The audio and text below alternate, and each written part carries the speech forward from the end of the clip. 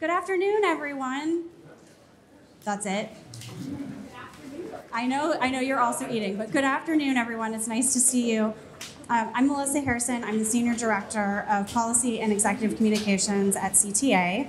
And our good friend David, who was supposed to be here today, couldn't make it. He is with us, though, via technology, which is a great addition. Thank you so much for joining us today, and welcome to the CTA Innovation House. We are thrilled to host today what is going to be a very great conversation led by Network On. Special thanks also to Mr. Davidson, the Assistant Secretary for Commerce for Communications and Information, and the NTIA Administrator for joining us later. For those of you who may be new to CTA, we represent over 1,500 of the most innovative American companies, and CTA owns and produces CES, the world's most influential innovation event. We lead, inspire, and influence the tech industry and tech policy governing American businesses. Thank you again for attending today, and let's get back to the main event. Ashley? Thank you so much, Melissa. Welcome, everyone, to today's Network On briefing. We're so happy to have you. My name is Ashley Durkin-Rixey. I'm Senior Director with Glen Echo Group, and I'm here to speak on behalf of Network On. I will be your host and moderator for this program. Unfortunately, David Grossman of CTA cannot be with us today, but he is with us in spirit, thanks to the magic of broadband networks. David and a host of others are joining us right now, live stream via Zoom, which is super exciting. So we're really excited to have an audience here in DC and across the country, because this is a subject that impacts all of us. I'm going to kick it off by introducing to you Dr. Raul Katz, who is going to present some of his new research on how broadband investment has impacted the economy from 2010 to 2020. If you have any questions for Raul, we'll be taking those later after our panel, where he will be joining us. So without further ado, Dr. Raul Katz. Thank you. Hi. When I was asked to do some research, the question was precisely, where would we be had broadband not evolved the way it did since 2010? And when I started thinking about it, that reminded me of myself, and at risk of dating myself, I'm going to tell you a little story. When I was graduating fresh off graduate school, I went to work for a major consulting firm, Booz Allen and Hamilton in New York, and presumably there should be an early adopter of technology. When I get there, I realized that there was a computer room, because none of us had computers at the time, and if I had to actually use a computer, I had to put in a sheet of paper the time at which I would be able to go, and if I was very late in writing that, I wouldn't have access to the computer for a whole day. I would have to wait until tomorrow. If I had to communicate with a foreign office of Booz Allen, I'd had to go to the telex room, where there was an operator that was actually key punching messages on the telex. And on weekends, when I had to work editing reports, I had to actually write them on paper and then drive to the pharmacy where there was a fax machine and fax the report from the pharmacy.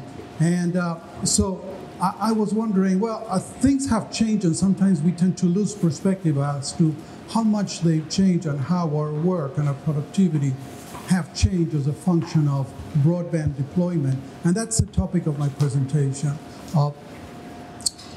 Why starting in 2010? Well, basically, 2010 is somewhat of an inflection point. Obviously, we had the 2008 recession, but 2010, as you see, the average speed of broadband and the adoption started climbing dramatically. In 2010, 0.87% of households had what has been the standard for the FCC in terms of broadband. 25 megabits download, 3 megabits upload. 0.87% of households. And the average speed in America was 10 megabits. Now, if you fast forward to 2020, you see a situation where it dramatically increases to an average speed of 174 megabits per second, and we're roughly 66% of households. So clearly we have almost like a quasi-experiment in the sense we have 10 years where we can actually model what has been the economic impact of this dramatic increase, and that was the purpose of our work. Now, when you do impact, and some of you know this, and if you like to relate economic work, can you have the next slide, please? And you want to have the relationship between the size of the economy and broadband penetration of households, what you see is that there is it's a correlation. Now, you know, economists and statisticians say, well, is there causality? Is broadband impacting the economy, or are each of these dots is a state in the United States? Or are effectively states purchasing more broadband, population in those states purchasing more broadband just because they are richer, they're making more money? So which way these things work? And that was the crux of the work. Could we actually measure the impact that broadband we have on the economic growth? So we did 4 models. And I'm not going to belabor the point, that's somewhat described in the actual material. But basically, we started by looking at what's called a long-run economic growth model. That's Bob Solo's approach that says, well, there's something that explains economic growth beyond just capital and labor. There could be some other factor. And we tried to include there the diffusion of broadband in the first model. The second one was a spatial error model, which actually says, can we correct for the neighboring effect of broadband diffusion? Is actually, let's say, Vermont benefiting from some development on broadband in some neighboring states, some sort of like a spillover effect, and can we correct for that? The third is actually getting really into the direction of causality, what's called the instrumental variable models, and I'm not going to describe the statistical definition of that, but basically you're trying to control for some of the effects of other variables on what you're trying to measure. And finally, we used a simultaneous equation model just to calibrate for the robustness. So contrary to research that has been done on this issue where researchers tend to look at one of the models, we really attack the problem from different perspectives, trying to see, can we, for certain, estimate what the impact of broadband has been on the economy. And we actually proved the point on all 4 models. Well, in terms of the long-run economic growth, we actually came up with, next slide, please. A couple of things that are interesting. On one hand, that broadband penetration drives an increase on the GDP. But more importantly, that the states that have higher speed of broadband have a higher economic effect. So not only there's penetration as a driver, there's also what economists call the return to speed. At faster speeds, the economy tends to be more efficient. We looked at spatial error and we realized that there was no impact from neighboring states. We looked at instrumental variables and we looked at the simultaneous equations, and what we actually saw, since this was done on the last 4 years, 2016 to 2020, that the effect was higher in terms of the coefficients. What that means is, in fact, again, a confirmation that faster broadband drives higher impact on the GDP. So we felt comfortable because we had attacked these from different perspectives. Next page, please. So then we had to apply that to explain the growth of the economy. And I'm not going to be very in much detail, but basically what you have is you have a number of variables in each of the models, which we are trying to explain what is how much of the growth in capital accumulation is explaining economic growth in America. And the contribution of labor, the contribution of trained workforce, that's the human capital term, and then we have broadband and broadband speeds. For each of the models, we had a coefficient of impact. So, and some of them are better than others, and there are advantages and disadvantages. So what we chose was to average all those and come up with the last column in terms of what would be the impact of capital accumulation on economic growth, so on and so forth. And based on that, we could apply it to what is called a growth accounting model. How can we explain the growth on the GDP? Next slide, please. And this is what the results are. Essentially, that capital accumulation explains quite a bit of the growth. And there's no surprise. I mean, between 2010 and 20 in the United States, the capital contribution has been definitely quite strong in terms of explaining economic growth in that portion of history. Labor too, but more importantly in terms of the study that we're trying to do is fixed broadband and the increase in speed if you accumulate those two effects, it's quite sizable. So even if I tease out the impact of capital, labor, and human capital, in fact, broadband is quite an important driver on telling us where is the GDP today relative to where it was in 2010. So then we come up to the explanation of the results. And so next slide, please. And what we do is, in 2010, the GDP of the United States was $15 trillion. And this is where broadband was at the time in terms of penetration, speed, and the average speed. And so there we applied and said, we're in a fork in the road.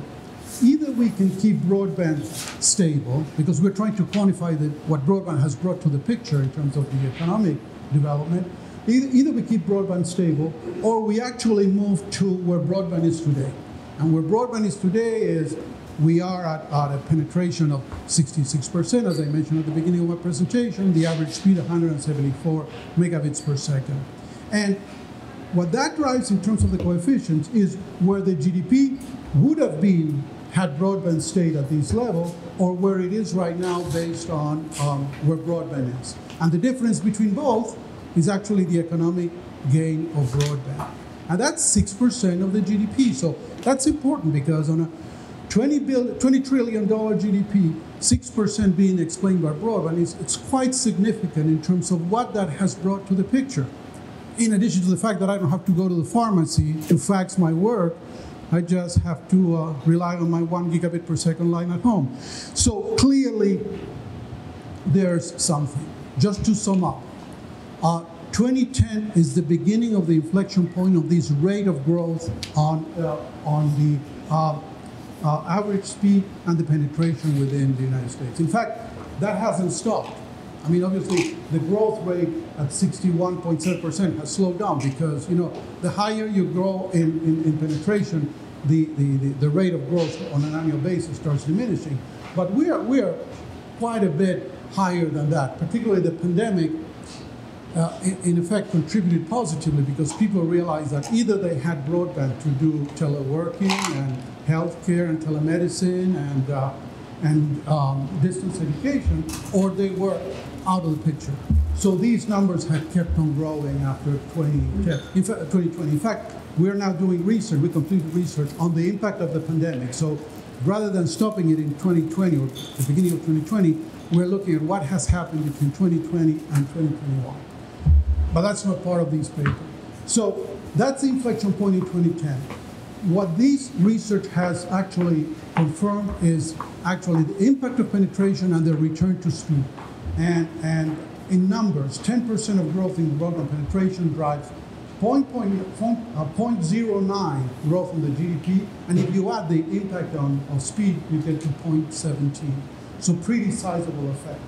And overall, we are in a good situation. We have actually confirmed the assumption that we had started with, and the next stage in our research is, as I said before, looking at what has happened since the start of the pandemic, both economically, but we are also looking at the impact on healthcare, and we're looking also at the impact on teleworking. So we're taking each of those areas, and we're seeing what has happened. In fact, the results we have are quite interesting so far, indicating that the penetration of broadband increases the likelihood of vaccination. It's like it increases the likelihood of people taking care of their health, the level of health. So there are a number of positive effects that go well beyond the dollars and cents. And with that, I'll stop. Thank you very much.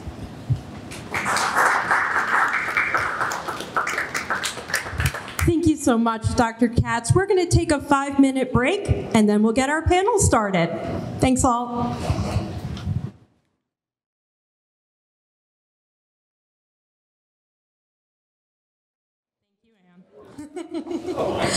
So, before we get started with our panel, I want to tell you a little bit about what Network On is all about. And I'm going to personally contextualize this a little. I, like all of you, during the COVID-19 pandemic, ran my life off of the internet. And we all did everything. We worked, we got health care, we connected with our families. I attended a Zoom Seder for the first time in my life ever, which was very exciting. We had holidays over Zoom. I think we've all experienced sort of the internet really helping us kind of get through, and we had the confidence, thanks to some of the investment that Dr. Katz talked about in his papers, that our internet was going to hold. And it was going to adapt to all the things that we were throwing at it. And that is because we've taken the time to make that investment, to make sure our networks are resilient. And now the question is, what comes next? And so Network On is here to sort of celebrate those big wins, celebrate all the new delivery systems that we have coming out of this with telehealth, online skilling, remote workforce opportunities, and you'll be hearing about many of these at a further date. And also talk about what do we need for the future? How do we need to invest in our networks, get more access to broadband for more Americans, and really be ready for whatever the future may hold for us online. And I just want to thank our partners who have supported Network On, including the Consumer Technology Association, our host today, Comcast, Zoom, the Mike Coalition, and Patreon. Let's give them a round of applause. All right, we have a fantastic panel, and I'm going to introduce them. First up, Assistant Secretary Alan Davidson, who is also the administrator for the National Telecommunications and Information Administration, better known as NTIA. Please have a seat.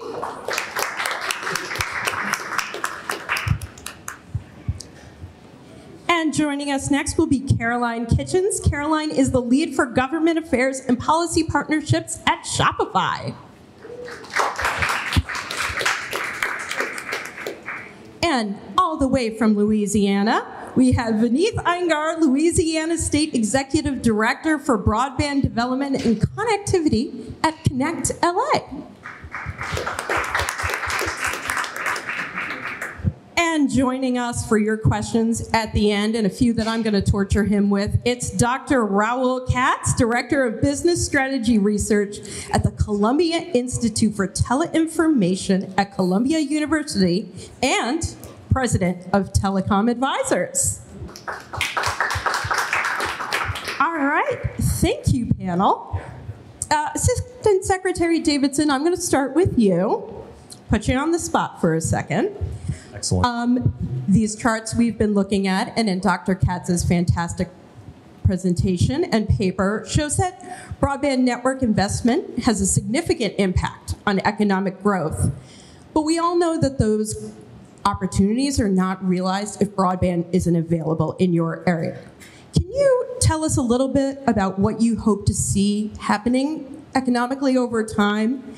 What you'll be doing with some of the BEAD funding for broadband networks, and what's your vision for how the internet can revitalize certain areas of our country? Great set of questions. First of all, good to be here. Thank you for hosting us. Glad to be invited to be here and talk about this kind of it is a historic moment right now in our country as we think about addressing these long-standing inequities. And it starts for us with the fact that we've been talking about the digital divide in this country for over 20 years, probably significantly longer. Thanks to the bipartisan infrastructure law, the investments that Congress has made and that President Biden has made a priority, we finally have the resources to do something really serious about it, to really make progress against connecting everybody in America with high-speed, reliable, affordable internet service. That is a huge mission, and that's the mission that NTIA and our sister agencies are taking on. And I'll say it's also about more than just that connection, right? That we know that a connection, infrastructure alone does not bring prosperity. Having a wire or a connection that's available in your household doesn't help a family if they can't afford it. It doesn't help them if they don't have the devices to get online. It doesn't help them if they don't have the tools they need to be able to participate in the digital economy. So we are really looking at this holistically and thinking about how do we make sure that we're pursuing meaningful adoption. real meaningful use for families and working people out there so that they can participate in this economy. I will say I was struck in the paper by this finding that if we had the same levels of adoption that we had in 2010, if it was stable, right, that we would have had a $1.3 trillion, I think was the number. I'll leave it to the $4,000 per person. That is in GDP loss. That's pretty staggering, right? And I think it just underscores the stakes here, right? And that if we can, and this is the vision, the modest vision, connecting everybody, giving them the tools to succeed online, it's quite obvious there's a real opportunity for them to participate, to address in the digital economy. There's going to be economic opportunity for individuals, for families. There'll be a chance to address some of the inequities that we've long had in our society, and there's a chance to build up the competitiveness of our economy. And I think all of those things are what we're aiming for and hoping to achieve with these programs.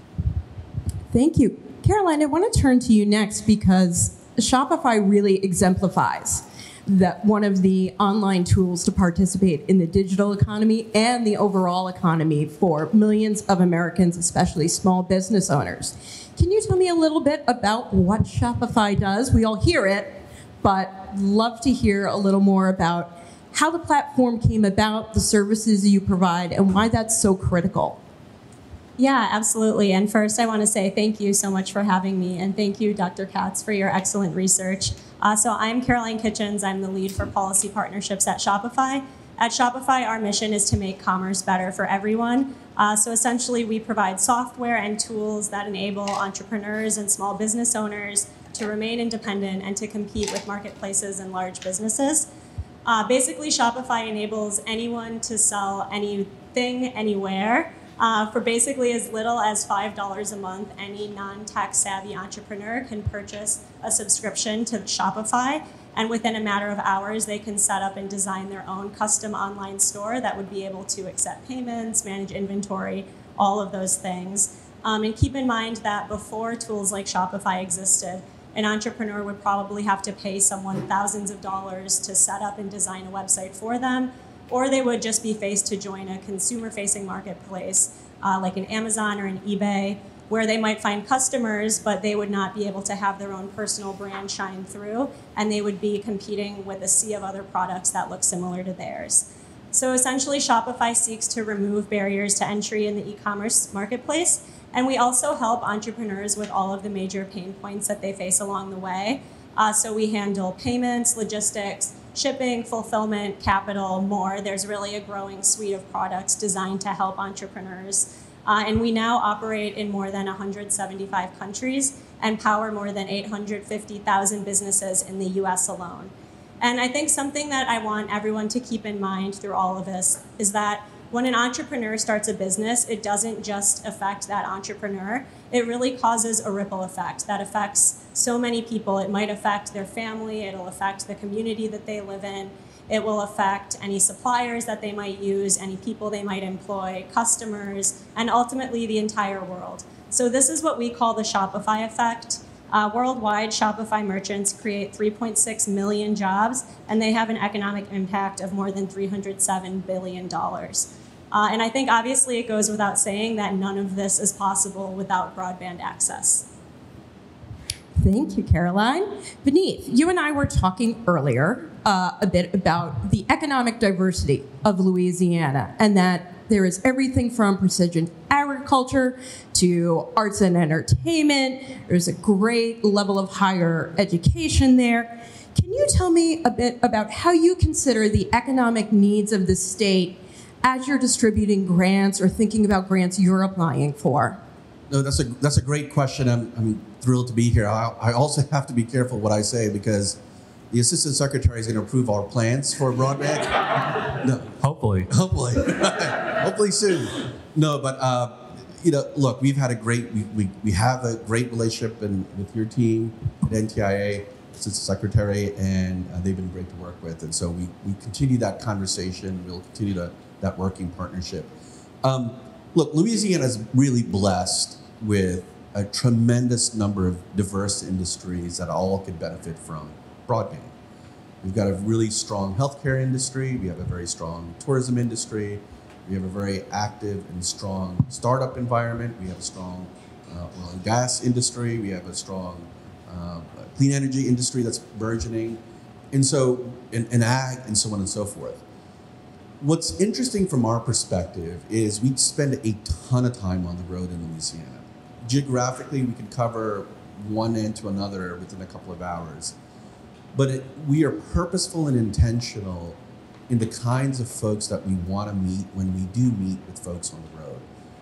Why is this important? Because in Louisiana, almost 1.5 million people do not have access to the internet, either because it's a device issue, access issue, literacy issue, and affordability issue.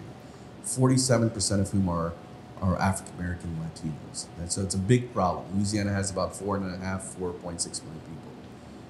Many of those people that are 1.5 million are either teacher, farmers, healthcare professionals, librarians, small business owners.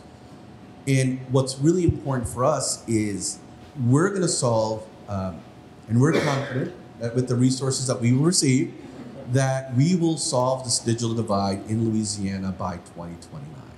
And we will work as much and as hard to do that, because we have to work with the same level of urgency that people need us on a daily basis.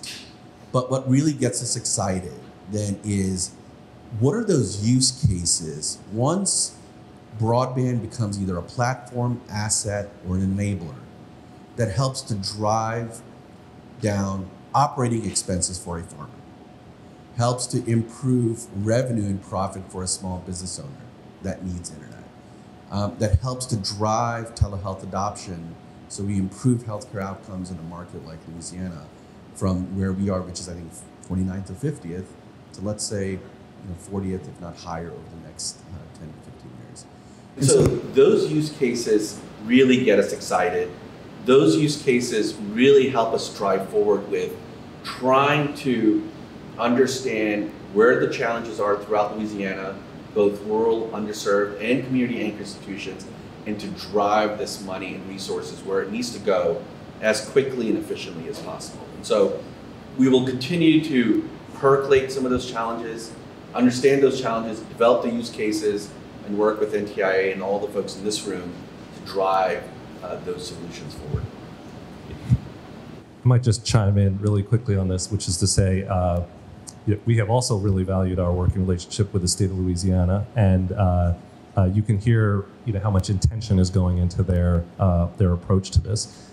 And I'll say, a lot of the money that NTIA will be giving out will go first through the states, right? States will be the ones who administer the grants. And there's virtue in that design by Congress, right? I mean, it means that because we know that the needs of Louisiana are very different than the needs of Montana or Rhode Island, and so states get to craft their plans. But the one thing I will say, and as a shout out here, is that we hope that states are going to act with the kind of intention that Louisiana is acting, thinking about how to plan carefully for the different funding streams that they'll have, funding from NTIA, funding from other federal sources and state sources, I think in the context of Louisiana, and also thinking with intention about what it is that people are going to do online, right? So a real shout out there, because I think the truth is people are, get online for a reason, and they need to know what that reason is. They need to have, and there are going to be lots of things that drive people online. Maybe it's a telehealth application. Maybe it's because they need to get online for school. Maybe it's work. Maybe it's these new economic. Maybe it's Shopify, right? So and the business activity there. So ultimately, those are going to be the drivers. And thinking with intention, like I say, at the state level about how we incentivize and make the internet a place where people can thrive in the digital economy. That's the key. And so salute that work. Well, that's a great segue to my next question for you, Assistant Secretary. I wanted to ask you about NTIA's Middle Mile program. This is another program that you have where you're leveraging regional and local networks to help make that connection. Can you tell us a little more about the program and why it's so important to help that sort of federal to local state relationship? We're very excited about the Middle Mile program. So in addition to the $42 billion state grant program that we're administering and the $3 billion digital equity program, we have a $1 billion Middle Mile program. But the amazing thing about Middle Mile is that if we do it right, it can be a real force multiplier. So this is building out that it's kind of invisible middle infrastructure, visible to most consumers. But the hope is that if we do this right, we're helping build that backbone, that interconnection that ultimately the last mile networks will be built on top of. And so if we can make those investments well and right, we're hoping it will aid in making much more economical last mile deployments, maybe aid in promoting competition. And I think the interesting thing also about Middle Mile is that it's probably going to be the first money that goes out the door from NTIA, the first shovels that hit the ground. We've got fairly complex programs that we're administering. The timelines that Congress put forward, it will take states some time to do the grant making that they ultimately do. But Middle Mile starts, in fact, I was going to say it starts today, but actually it started last week. We opened this is a grant program that NTIA is administering. The application window opened last week. Applications are due in September. We've already gotten dozens of them. We're expecting, honestly, hundreds of them. And we're excited to see what applications come in and, like I say, how we can use it as a force multiplier out there. Thank you. Carolyn, let's turn to you for a couple questions about how broadband access and speed and connectivity has impacted the growth of Shopify. Shopify began before the pandemic, but I am sure there was quite a change after the pandemic. Can you tell us a little bit about how that's impacted growth for both the platform and your customers? Yeah, absolutely. I think first, Shopify wouldn't really exist as we know it without broadband access. It's really just not possible. We're working really hard to provide all the tools and to reduce all the barriers to entry and to help entrepreneurs, but we need broadband access. It can't be done without it. And I think in a sense, we are lucky that the pandemic happened at a time when it did, both because the internet infrastructure could withstand such a massive shift online and because tools like Shopify existed. But imagine how much better it could have been with better broadband access. So Shopify obviously exploded during the pandemic when a lot of brick and mortar stores tried to move online or people just needed to find other streams of income. And we've really seen firsthand how broadband access promotes entrepreneurship. I'd be happy to get into some examples from across merchants. I don't know if you want to save that for later. But no, let's tease us a little. Give us one. Sure, of course, happy to. So yeah, we've really seen at Shopify firsthand that broadband access promotes entrepreneurship, and we know that when entrepreneurship flourishes, it creates more jobs, it helps the economy, and it just improves the lives of everyone. So one example that we like to point to is a city called Wilson, North Carolina. Wilson is a small city in the eastern part of North Carolina. In the early 2000s, the economy was really struggling due to the loss of manufacturing jobs. About 1/4 of the city's residents lived below the poverty line. Then in 2008, Wilson began building an extensive broadband network to give internet access to all residents. Fast forward a decade, and Wilson's economy now supports all kinds of jobs. It was actually ranked as the 10th best small city in the US to start a business.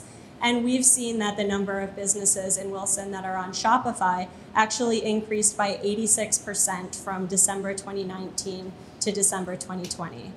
And we've seen similar examples across many individual Shopify merchants. We have one merchant called River Babe Threads, which sells women's apparel from a small town called Rockford, Michigan, which has fewer than 6,000 residents. Better broadband access enabled them to do more marketing through social media, grow their sales, and they now have a staff of 12 people. Another example is a merchant called Barn Swallow Flowers, which is in Oskaloosa, Iowa. And the owners of Barn Swallow Flowers actually use an online point of sale system to sell flowers from very remote country fields. And none of that would have been possible without broadband access. So when the pandemic hit, Shopify really made it our mission to make sure that more small and middle-sized companies could make it through. We actually received one support call from a farmer I think in May 2020, that was played during an internal staff conference call. And the merchant actually cried on the phone thanking Shopify. She said, I almost didn't start an online business because I thought it would be too difficult to set up a website. But Shopify's platform really enabled me to make it through, and my business wouldn't be here without it. So yeah, again, that's just one example, but we've seen countless cases like that. And obviously none of this is possible without reliable high-speed internet connections. We're all going to go home and Google barn swallow flowers right now. Veneeth, and just I think your microphone might have turned on, so check that. Well, it turned off. There we go. Have a question for you. So it's not just individual entrepreneurs, it's also workforce development really is enabled and assisted through broadband access. And I know some of the grant programs that you administer, there's ask for partnerships with local technical schools and colleges. Can you tell me a little bit more about how you think about how can we bolster the workforce in general? Yeah, so that's a great question. So very early on, actually in Q3, Q4 of last year, we started bringing together the ISPs to really understand from an execution perspective, what would prevent them from deploying fast networks. Obviously, labor, right? During normal times, labor is an issue. Pandemic, labor is an issue. Coming out of the pandemic, it's an issue. Ongoing is an issue. So one of the things that we quickly recognized was that a huge competitive advantage that we have as a state is the fact that our community college system is really robust in terms of its course offerings, but in terms of how they engage industry. And so we reached out to the CEO and the president of the community college system in Louisiana. We reached out to a number of the chancellors in Louisiana. And what we did was we strongly encouraged all of the providers that were going to apply for our grants and then future grants to partner and help develop workforce plans and start engaging in that process. Why is that important? Because A, we want to get ahead of the curve. Frankly, secondarily, it's also because a lot of these networks are going to be built locally in all of the parishes. So we have 64 parishes in Louisiana. So if you start to think about, to your analysis, the job growth that's going to occur on a per parish basis because of this singular investment and the number of folks that could be employed in each of these parishes, we're talking about hundreds and hundreds of folks on a per parish basis. So we encourage that behavior. The ISP stepped up. They partnered with the community colleges, and we're thrilled now that it's now embedded in the Notice of Funding Opportunities that we pushed out on May 13th, where it is strongly encouraged, and I think it's a requirement that it is a requirement. There we go. That now we continue to partner with community colleges to addressing the workforce issues, because it's going to drive both construction jobs, maintenance, operations.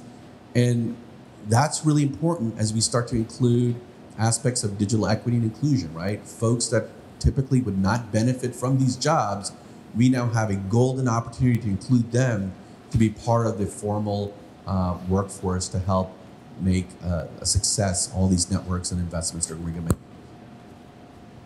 And Assistant Secretary Davidson, how does NTIA consider some of these things, workforce development sort of on a holistic level in the work that you do?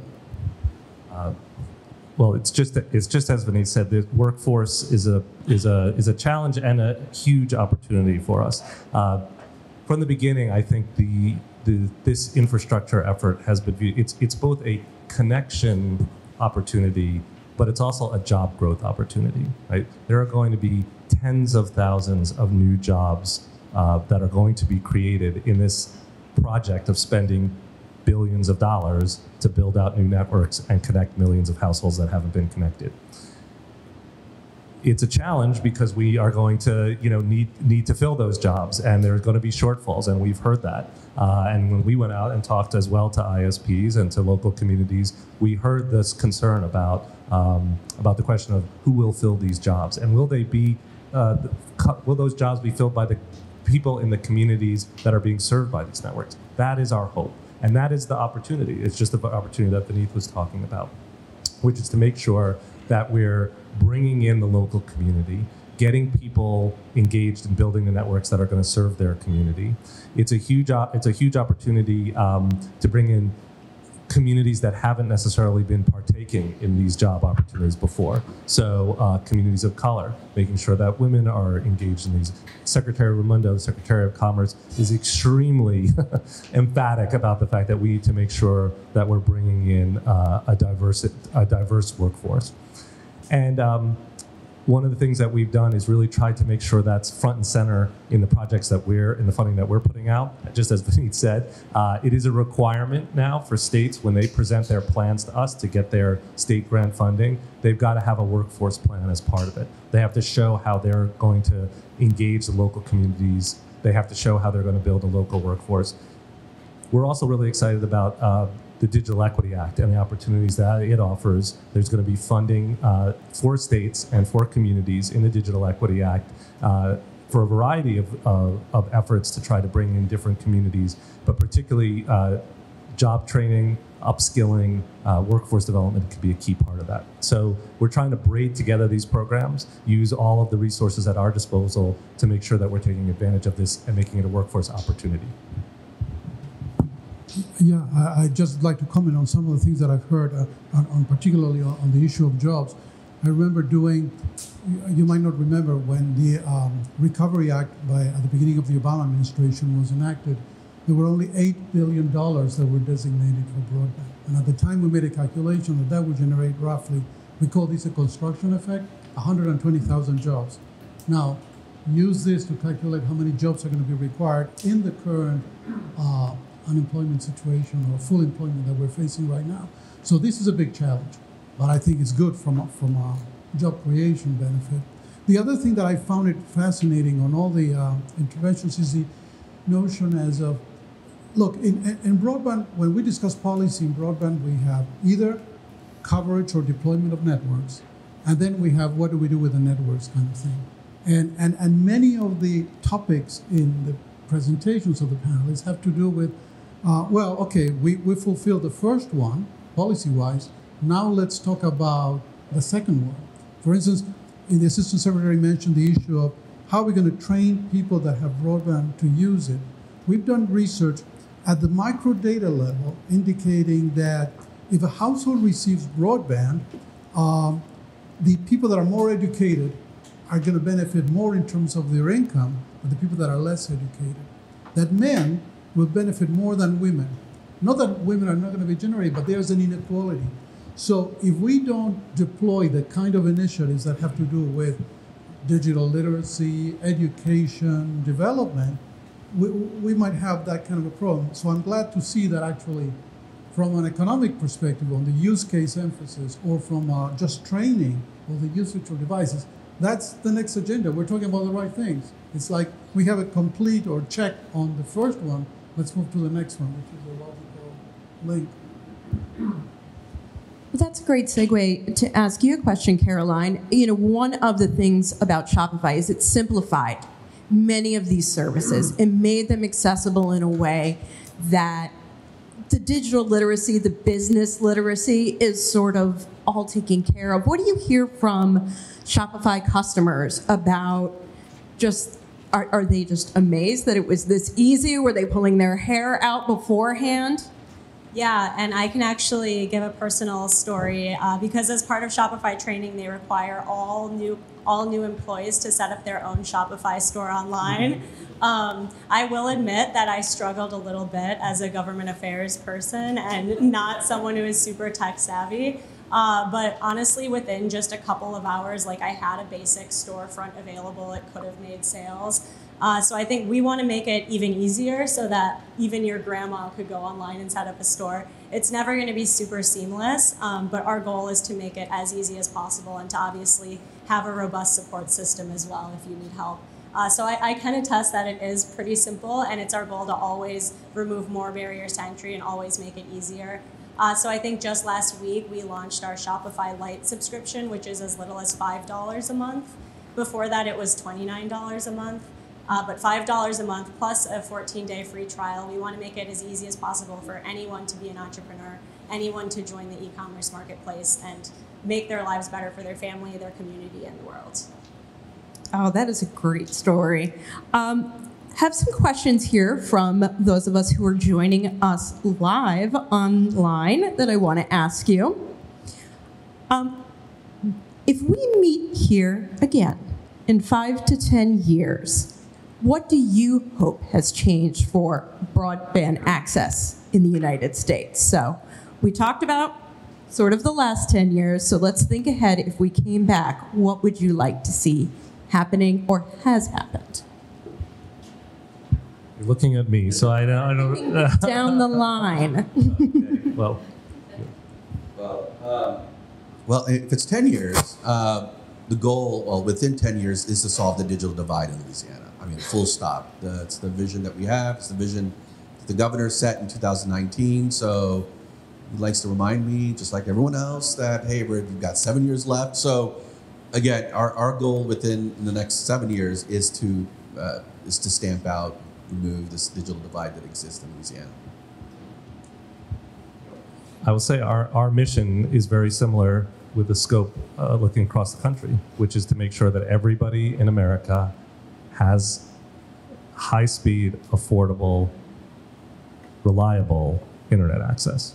And I'll just say, I think when I take out that longer view, I think we should, if we look back, generations before us, brought water and electricity to rural America. They built the interstate highway system. This is our generation's infrastructure moment. And my hope is that when we look back 10 years from now, maybe 20 years from now, but I think not too long in the future, we will look back at this and say, this was our generation's moment. This was our chance to build the infrastructure that people needed to connect and to thrive in the modern economy. And so I think that is what we're hoping for in a decade. That was really well put. I would agree, closing the digital divide, but kind of looking at it from the lens of e-commerce and from the technology sector. I think we all know that technology has been such a major force for good, but I think you could argue that the benefits have not been realized equitably in all parts of the country. And maybe it has outsized impact in Silicon Valley and on the coast. And similarly, e-commerce, I think, was supposed to be the great equalizer, this big opportunity, but it perhaps hasn't been felt equitably either. So I think if we're able to make real inroads in closing the digital divide, we'll have an e-commerce marketplace that's more vibrant, where there's opportunity for many players, not just the few, and where all of us can benefit equitably from gains in technology. Yeah, and I would build on Caroline's point about the inequality. I mean, and it's based on the research that we're doing right now in terms of the impact that broadband can have in access to health information and reducing things like diabetes, obesity, some of the afflictions, and the cost that it requires for our country as a whole. So these things move slowly. So 5 years, we might not, but I would like to start seeing some of these effects. I would like to see some of the reduction in inequality and access to education and increasing on some of these healthcare metrics. Because that's the proof in the pudding that we did it right. All right, we have another question that I'll tee it up while you all have a chance to think, which is really what we celebrate at Network On is the personal impact. It's the stories of the small entrepreneur that was able to now have a global business. It's the story of someone who's able to access mental health care services that they really needed for the first time. So I want each of you, while I talk for a second, to think about one of those personal stories that has really impacted you, that you've come across through either in your personal or professional life. So I will take a minute to talk about myself. I am from Orrington, Maine, which is a very small town about 8 miles outside of Bangor, Maine. It is best known as Derry in all of Stephen King's books. So that's the most you would know about Orrington. I grew up without real access to the internet. I have a brother who is 20 years younger, and we just got broadband access when he was a sophomore in high school. And it's made a big impact in the way he finished high school compared to my sister and I, who were still hanging out in libraries. He saw that transformation, the way they did things at school, grades online. And I think the little thing that I'm most excited about is my stepfather no longer drives to our local Walmart. to check his email after hours. And just those small things, I think, really matter. And those are the things we like to celebrate here at Network On. So, who would like to share a story first? I'll go ahead. So, but I think before I share the specific story, I grew up in Louisiana, left 20 plus years ago, came back a couple of years ago. And not to sound too Pollyannish, I've been really amazed at the inventiveness of Louisianians, especially in the face of, from a resilience perspective. And that's not just because of the pandemic, but we're in hurricane season. We have had our share of hurricanes in the last couple of years. We got 5 hurricanes affect a lot of parts of southern Louisiana. And as these hurricanes get stronger, there's still hurricanes as they go up Louisiana, Arkansas, and other states. And so I've been amazed at the uniqueness and inventiveness in the entrepreneurial spirit that all Louisianians have throughout the state. And I'm glad that we're going to focus and address some issues around climate and climate resilience as part of our 5-year action plan that we're going to be submitting to NTIA for the BEAD money.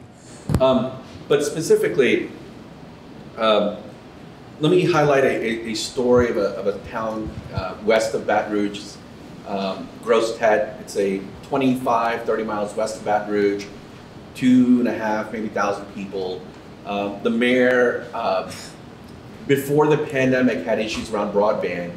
It only bubbled up with him because he had 2 investors who said, hey, we would love to invest in your community, but we need better broadband. He's like, okay, this broadband thing I think is really important. And so he applied for a federal program, a grant from U.S. Department of Ag, a Reconnect grant, received it, and his success as a community is going to be huge. Every resident, small business is going to have access to fiber optic speeds.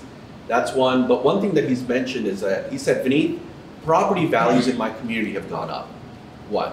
The second is multi-million-dollar investments are being placed in a very large truck stop along I-10, which stretches from Jacksonville to Santa Barbara, California, Jackson, Florida. And it's partly because now these trucks have the ability to do credit card processing, right? Because of internet. And so, there are many stories in Louisiana, but I like to highlight his because he has seen firsthand what the impacts are, both from a livelihood perspective, but also from an economic development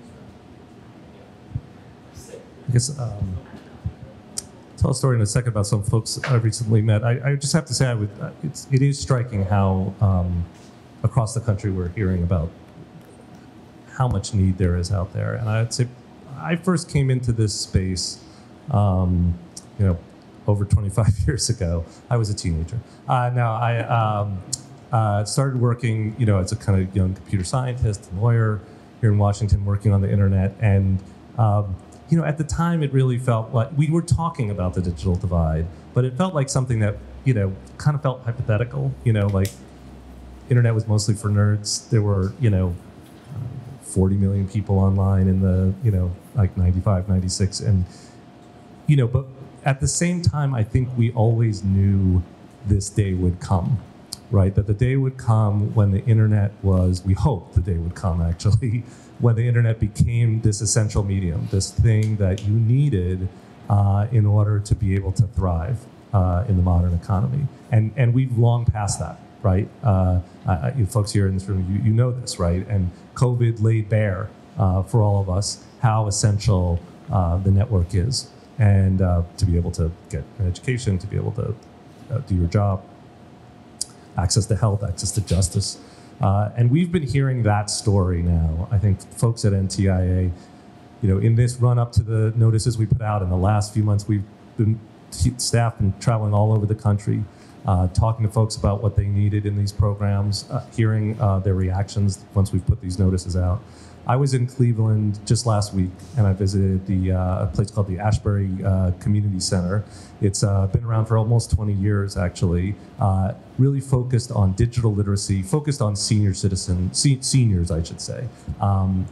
And I had a chance to sit and watch a class that they were doing with a group of seniors.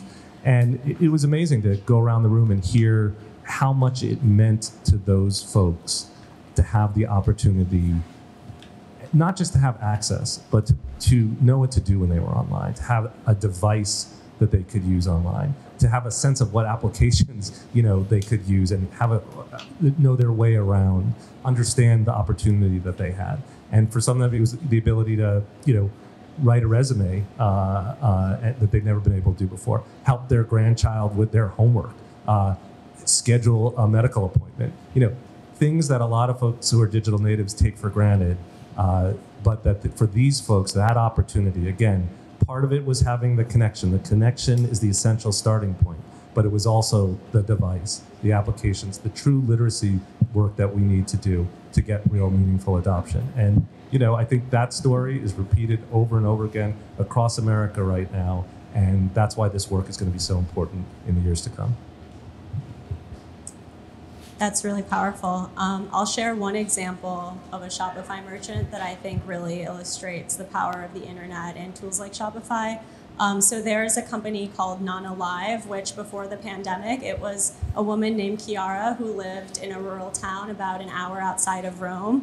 And their business was doing these live cooking classes for tourists with her grandma. So her grandma, Nana, would do the cooking classes. Obviously, when the pandemic struck, this model could not continue. Italy was ground zero, and it's like an 85-year-old woman we're talking about. So Chiara quickly pivoted and found Shopify and used the platform to sell live cooking classes where people would live stream Nana's classes. That became so popular that they ended up employing a bunch of other nanas, and it became a thing, like cooking with grandma. So there is something I have heard of this. Yes. Yeah, so then there was a whole network of all these nanas bringing the magic of Italian cooking to people across the world. And then that became so popular that they decided to distribute their olive oil in their town, which was like the lifeblood of their town. So if you think about it, they partnered with a distributor, I think, in the U.S. that they found online to do that. Their business impacted, obviously, the nanas they employed, all of them, the people in their small town who picked the olives, did the bottling, the supplier across the country. And just the fact that not only was this family able to, make a living, they were also able to bring their passion to people all over the world. People didn't have to visit Rome and go to this remote village to get the magic of their cooking and their culture. So I just thought that story was really cool about showing the power of Shopify and how the internet can connect people. That is a fantastic story. Dr. Katz, do you have one you'd like to share? You remember in my introduction I said that before the internet I had to edit documents and I had to go to the pharmacy because that was the place where a fax machine was to send it to the office. So now the pandemic hits, our daughter and our son move in with us. She comes from Brooklyn, he comes from Seattle. And suddenly we have 4 users, and obviously we need more broadband. And so I call, I think, Optimum, and I say, I want a 1 gigabit per second line. Okay, it's ready, hook it up.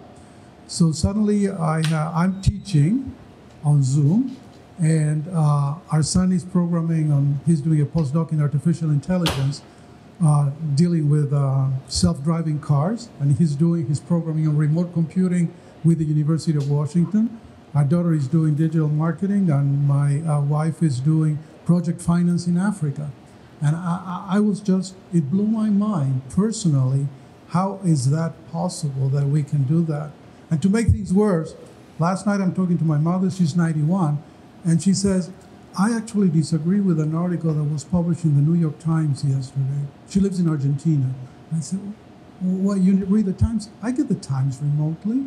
And she's 91. So, I mean, the distance from, I'm dating myself, from when I grew up And while I was at MIT programming and interacting with ARPANET, and what we're living today is just dramatic.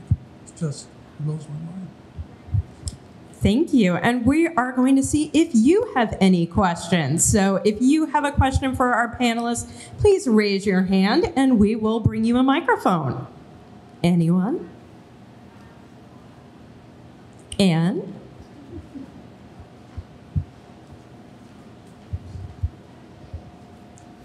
Hi, Ann Keeney with Glen Echo Group. Question for the group. We've talked a lot about the tech that we've seen in the last 2 years, 2.5 years during the pandemic. I'm curious if folks wanted to talk about a more future-looking perspective, particularly IoT, AR, VR, how we think that would affect local economies and our GDP at large.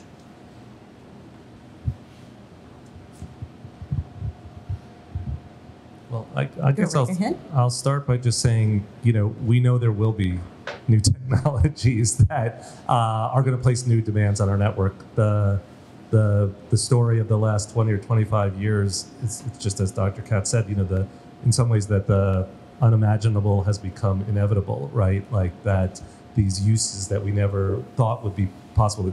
Who's going to need multiple video streams on their home, internet connection? That's crazy. Well, now, who doesn't need that? You've got to have that, right? And so I think we have and should take as an article of faith that the innovation in this space is continuing, if anything, accelerating, whether it's going to be AR, VR, whether it's going to be new high definition video, things that we haven't even thought of or imagined today. And I think I will just say, as people trying to implement these programs we have tried to think about that resilience. In fact, Congress required us to think about that resilience as we think about building the networks. And you'll see in our notices the idea that we've got to build resilient networks that are going to meet the high-speed demands of the future. Part of some of the choices that we've made to really make sure that states are building out those highly resilient networks. We will probably not get this shot very often. It is truly once in a generation that we spend tens of billions of dollars on building out broadband. We cannot go back to Congress 5 years from now, 10 years from now and say, oh, we need more money to build higher speed networks because we didn't do it right this time, right? This is our shot. It's what we're doing at NTIA, what the states are doing, other federal agencies. This is our shot. And I think we've really got to keep looking to the future and understand that we're building networks that are going to have to meet that demand. Yeah, and just to piggyback off what the Secretary said, again, this is a one-shot deal. We're going to be as judicious with the money and make sure that it goes to the right places to impact the right communities, et cetera. But to your question in terms of what does it look like in the future, if you start to think about the trends from Silicon Valley, precision ag and ag tech, for instance, is rapidly being invested in by both traditional and non-traditional investors. So if you think about what they're investing in, and you converge that with the investments that are going to be made from a broadband perspective to solve those functional needs, then you're going to start to see some really interesting, disruptive ways to do farming between now and the future, right? So if you start to combine, for instance, what John Deere is doing or any of the other big manufacturers with sensors, especially with rapidly changing environments, it helps the farmer in a better way, for instance, pivot from what they're doing to what they can do given technology. In the same applications on the healthcare side, if you start to see disruption in sort of this whole industrialization of healthcare, for instance, a lot of that's fed by venture capitalists investing in health tech services, tech-enabled services, right? And so if you think about Louisiana, with the use of broadband, suddenly these 64 parishes that may have had traditional issues around accessing healthcare now can access healthcare even if they struggle to recruit specialists, right? That specialist could be in another state, or it could be in another part of Louisiana. So that's what we're now looking at in terms of defining those use cases. Of course, we're going to solve the unserved, underserved community anchor institution, but I think if we're smart with the financial resources that we have, I think we can really make Louisiana a sandbox for innovation as it relates to partnerships with industry, nonprofits, academia, to help drive what Louisiana's future could look like with a lot of this investment that's going to occur. And I think we had one more question in the audience. 1 second.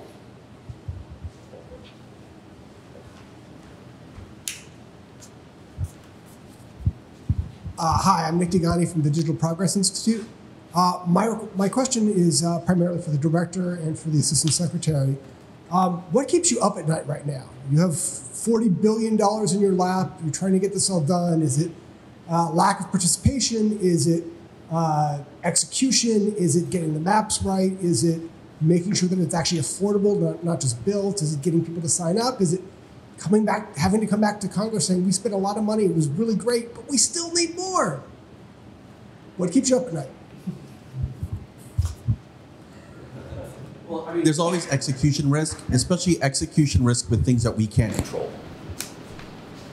Right? So it could be, God forbid, something else. I mean, in January 2020, didn't necessarily anticipate having a pandemic, right? So I think a lot of it are things that are not in control, which means from our perspective, thank you. Thank you, the assist, right? But from our perspective, it's how do we, again, try to anticipate what those challenges are going to be? And in our case in Louisiana, how quickly can we iterate both legislatively and non-legislatively in partnership with the ISPs, et cetera, to keep moving, right? And so, I would say in Louisiana, we have, I will say this, the best broadband team, because now 49 other states and other territories may say differently, but we have constantly focused on iterating based on feedback that we get from folks on the ground, folks we get from feds, and not wait. So we'll take that Silicon Valley approach, try something, learn, pivot, try, learn, pivot, until we get it right. And so, that's the focus that we have as a culture within our organization in Louisiana. Well, I would say all of the above. Now there's a lot that we're executing on a huge program. It's a lot of money. It's also honestly it's a complex program the way that Congress has constructed it.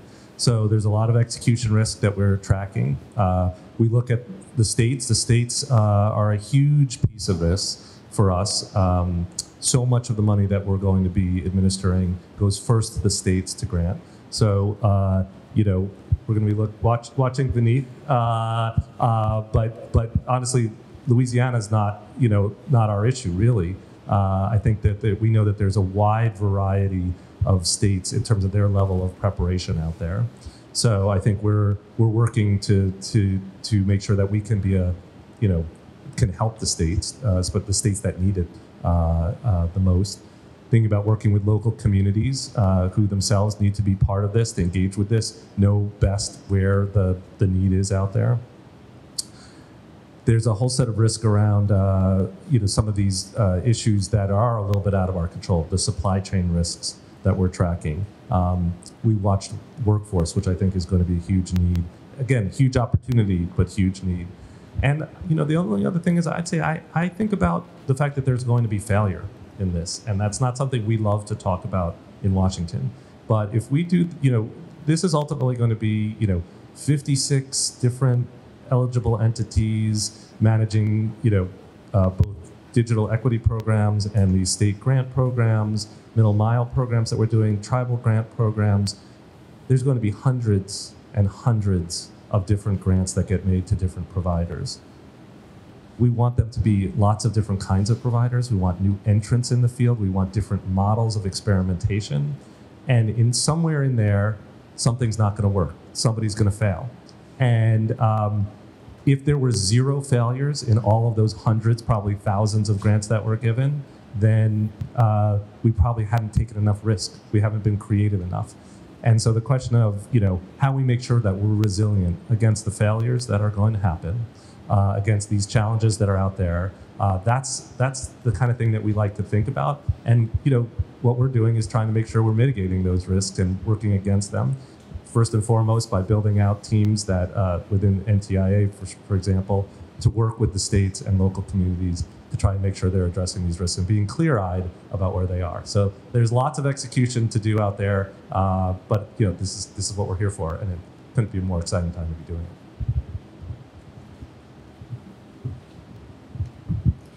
Any other audience questions? If not, I have one to close us out with. Now, this is not to date all of us on this panel, but what was your first internet connection? I am AOL CD era old. Caroline, I'm going to ask you first so I can return your mic. Yeah, definitely dial-up. So I have all of the memories of being yelled at to get off the phone so my parents could check their email, or so my brother could play Neopets or go on AOL Instant Messenger or whatever. There was this thing at MIT called Project Athena. Dr. Katz, that was really as an undergraduate, my first taste of what this network of networks could look like. And, it's amazing to see over time how far we've come.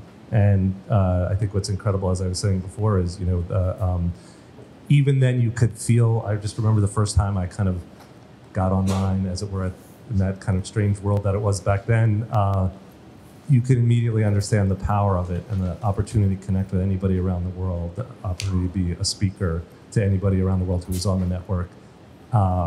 And like I said, we knew this moment was going to come, where it was going to become an essential part of our lives. And now that we're here, that's why this work is so important, to show why it's so critical for us all to be connected. It took a lot of politicking when I was in high school to convince my parents to invest in a game console. In that case, it was Sega Genesis, right? Competitor to Nintendo. It then took a couple of years. Once I got to college, where I actually sent my first email in August of '97, 25 years ago.